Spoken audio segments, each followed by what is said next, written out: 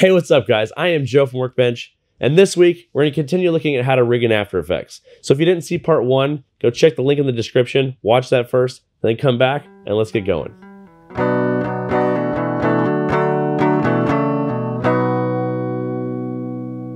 First off, apologies, I am sick today, so I'm going to sound like crap. I managed to avoid this plague for like 2 weeks, but somehow everybody around me got sick and kept getting sick, and so here we are. Since it made sense to build on last week's tutorial, Sev isn't doing one this week. But that's okay, because I forced him to do all the Redshift renders, because I don't have Redshift. Anyway, let's go. So this week we're going to take a look at a slightly better way to build this forklift. There's still a lot of layers and connections involved, but building this in 3D instead of Affinity makes it a little bit easier to rig up. So again, we're going to be building upon the previous tutorial, so make sure you watch that first. The link is in the description below. Also, we're not really focusing on how to actually rig this particular forklift, because the idea is to actually give you tools so that you can build rigs and expressions and stuff that will suit whatever you want to build. If you want to know how anything else in here is built that we're not going to go over, like how all of the stuff is linked, or if you want the Cinema 4D files or any of that kind of stuff, you can grab the project file from our website for $1. So let's take a look at how we built this, starting with our main comp.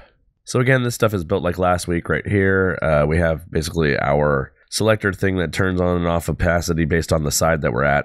The angle control is set up the same way, except for this time I call it direction because that made more sense.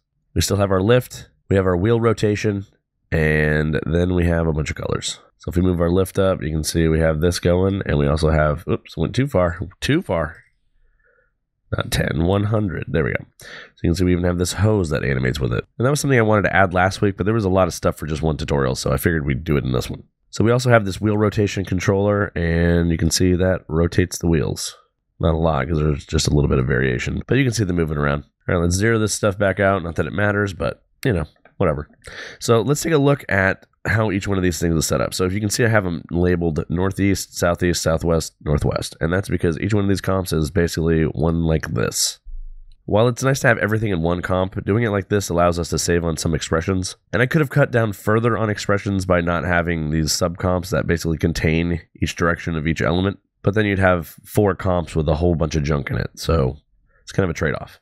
But if I were to rebuild this, I would probably do it that way just to make it a little bit quicker. It would also be a little bit easier to rig because you wouldn't have to bring in this side control over here from the main comp all the way through. Although note, I don't have that in the controller here, and that's part of the checks that I've removed. Instead of having these things check to see which one they are, because I know this is going to be one direction, which is 2 in this case, we just hard code that into the side property here. But of course, since we do have this one here, and there are 4 different directions contained in this guy, we have to then check to see which one we're going to display. So that's the check you can remove by putting everything in each one of these directional comps. So that's the main setup on each one of these things. Since we know what direction we are, we have the side hard-coded, and then we pass on the lift variable from the beginning. And then each one of these comps has their colors, and they all have colors in here. And these colors are also passed through into the main. And that would be where you would change them when you're actually doing stuff in here. So you can make things like the sides be blue if you wanted them to be, or whatever. So let's go back into the southwest comp. And there's one thing to note, and that's the tires here. They're actually matted by the cab and everything that's attached to that. But they're above it, because otherwise you have this weird mat out of here in the back that we ended up with.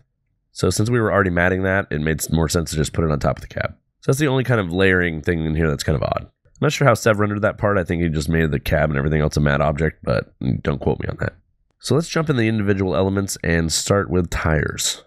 You can see we have the side in here, and that determines which one of these blocks to turn on. And each one of these blocks is set up in an interesting fashion. In order to make this thing work where we can change things out, like if you wanted these wheels to be like, I don't know, green, something weird like that. Maybe you're doing a John Deere thing or something, who knows, I don't know. We're basically setting this up so that we have a pass of light over top of colors. So this is set to 2, which I believe is this first one here. So you can see that's what the pass looks like. Well, not exactly. The pass looks like this. We basically just rendered a gray model. So by rendering what is essentially a clay pass out of Cinema, we can separate the colors from the lighting using the lighting information with a blend mode to change colors inside of After Effects. This one didn't have the dynamic range that I wanted. Without having to go crazy into making the highlights over bright and the shadows too dark and all that kind of stuff, we kept the lighting that I had already set up. And then here I added levels to kind of bring this back into a range that I needed for the overlay. Because where there's not really any light or dark hitting anything, we kind of want it to be middle gray. That does make it a little bit grainy because I had to crank it so much. But I didn't mind adding that noise to it. If you want to do the same thing, you basically just need to tweak these lights and the shadows and everything until you have a range that looks more like this.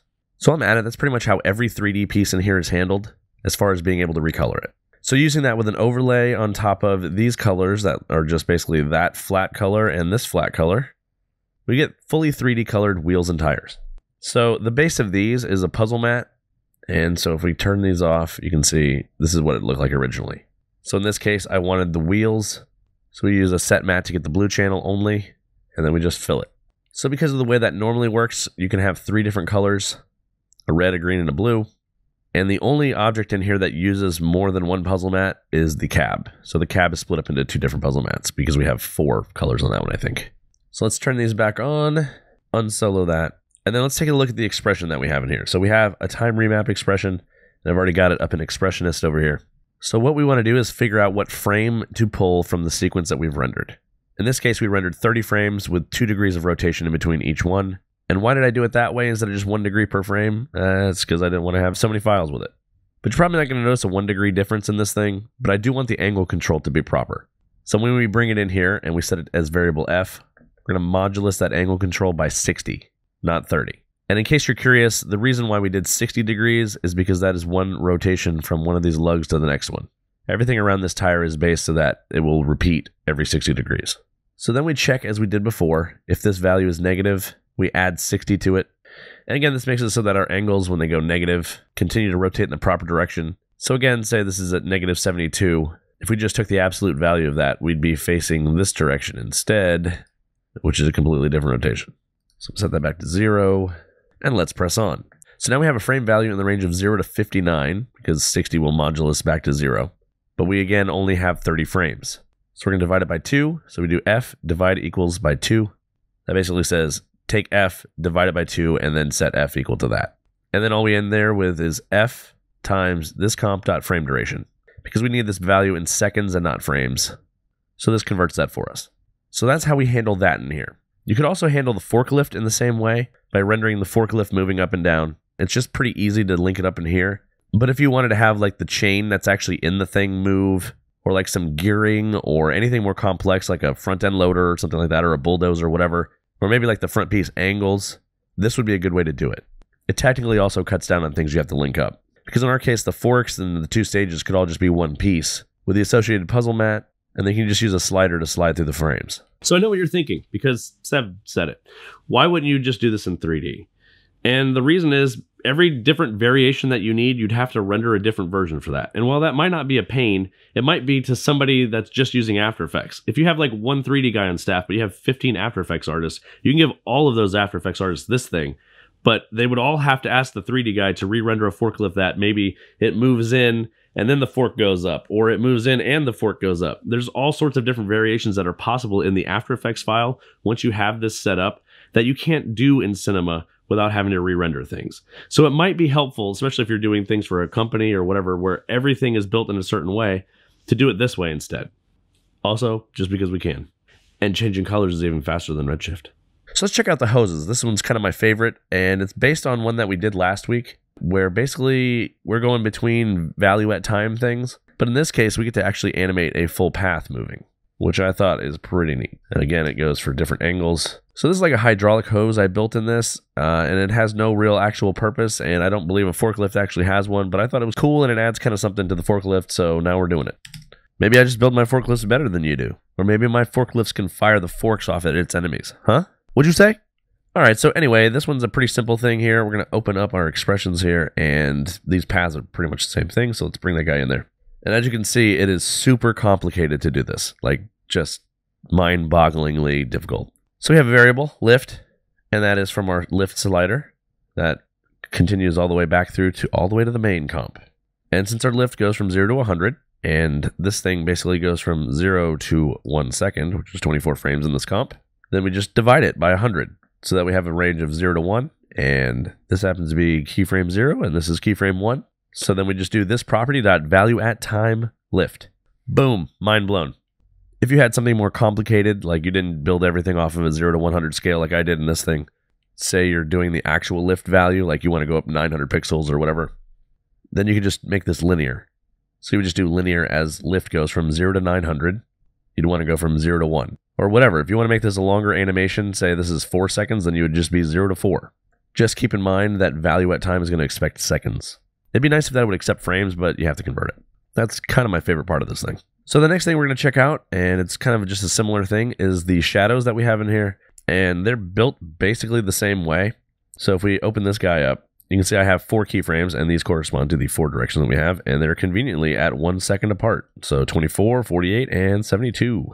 So in this case, we have our side variable, which is 0, 1, 2, or 3. So we set t for time equal to that side control, and then we do this property.value at time, t. So it gets us a shadow that matches our directions. There's a similar thing on forks for the fork shadow, but it has one more fun thing. Well, technically 2 more. Bring this up here. Oh, there's a squirrel trying to get in my bird feeder. Anyway, we have the feather here set to a linear. As lift goes from 0 to 100, we're going to go from a feather of 41 to 80. And feather is an array, and I want them both to be feathered equally, so we just do lift, comma, lift. Opacity is very similar. I just limited it differently. So we have our linear here, same thing, lift as it goes from 0 to 30. So I want this thing to fade out basically by the time it's at 30. I could have feathered it up to 30, but I didn't feel like dealing with that. So I just did 0 to 100 on that guy. This one's 0 to 30. And our opacity goes from 30% to 0. So if we take this controller and we move our lift, you can see it fades out as it gets away. Set that back to 0, not -3.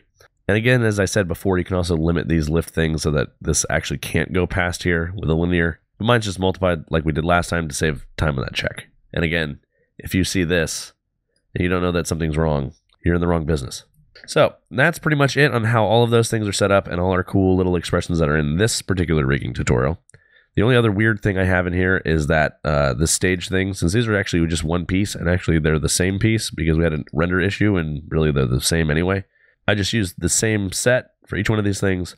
So each one of these is a direction. And I don't even have a second layer for each one of these because I could have used its own alpha as our puzzle mat. But really, I'm going to overlay this thing anyway for the most part. So I just set a fill and then I use CC Composite to overlay the original lighting back on. So that's how all of those are done. That's how this whole thing is done. That's pretty much it. There was a lot of time spent in this thing and actually just linking everything. I wish there was kind of an easier way to kind of bubble up these like color controls and everything. It took a lot of time to actually figure out the process we were going to use this thing. We started to do crypto mats, but EXRs and everything in After Effects are still really slow, even with the FNORD update. So we went the PNG puzzle mat route, and it seems to work pretty well. I mean, there's not really a ton of delay for all of the stuff that's in here. I mean, I can still pretty much drag this, and I'm recording. So it's not too bad. There's only one thing I'm going to mention because I ran into it, and this was another thing that took some time, and it's just a bug, I guess. I don't know. I don't know how to cause it, so I can't really help anybody in fixing it. But for a while, I thought there wasn't a value at time that was working as it bubbled up through these things. Like, this always worked in here. But as soon as I had it into my motion graphics template, I couldn't bring this comp into another thing and change the master property. It would sometimes switch between directions, but it would never work animating the path. And I think that's because I started some of these controls differently, and when I added them to it, it seemed to have like kind of confused which ones were which. And I've had that happen to me before, and I don't know exactly what causes it. I think it has to do with reordering different things, but it doesn't always do it. So the fix if you run into a situation like that is unfortunately to basically take all of this stuff out of here and build a new comp and then set up your master properties again. I spent probably 45 minutes to an hour on that last night, just sitting there being like, why does this not work?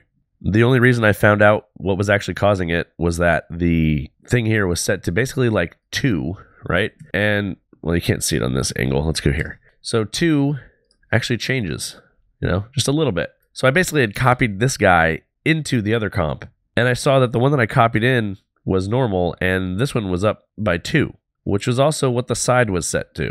And then I realized they were being confused somehow. And I came into one of the comps, I don't remember which one, and I actually moved this slider for side, and that made it work. But it didn't always work, and it wasn't just flipped, and I had rebuilt some of the sliders and put them in the motion graphics template and everything, and it just was not working right. So it's some memory corruption or something that happens between them. So if you sit there for a while and something just doesn't seem to work, you might want to try that. Anyway, that's pretty much it. These rigging techniques are pretty useful for different things, so I hope you guys can find some way to use them in your projects. If you like this video, make sure to subscribe. And if you'd like to help support what we do, check out patreon.com/workbench. Make sure to keep up with the blog at workbench.tv. And as always, I'm Joe, and we'll see you next time.